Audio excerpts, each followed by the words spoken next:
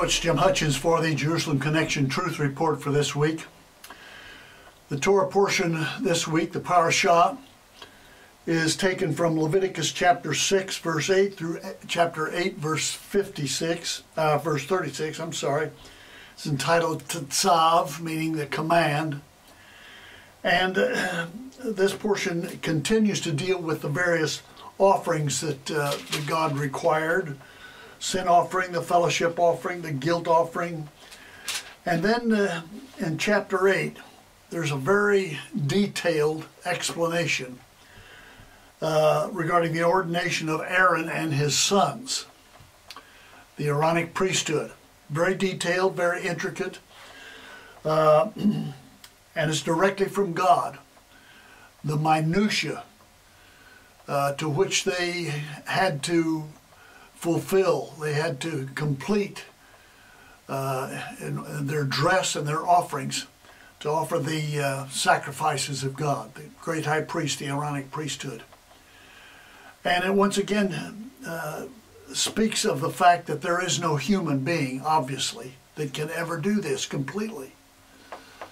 It's never totally satisfactory to God.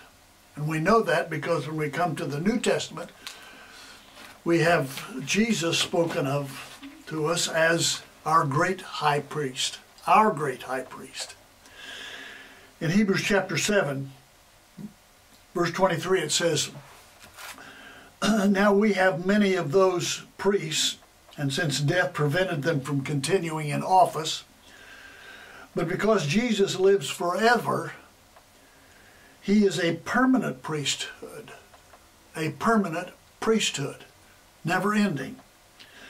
Therefore he is able to save completely those who come to God through him, because he ever lives to intercede for them."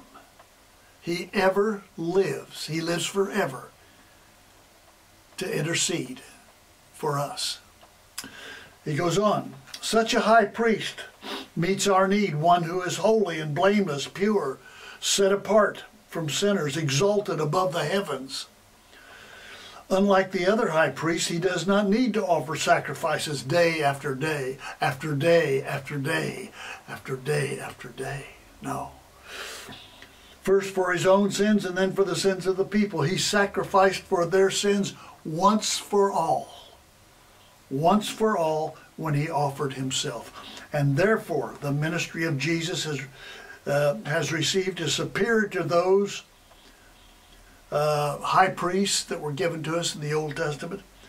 The ministry of Jesus is as superior to theirs as the new covenant is superior, and a mediator superior to the old covenant, and it's founded on better promises.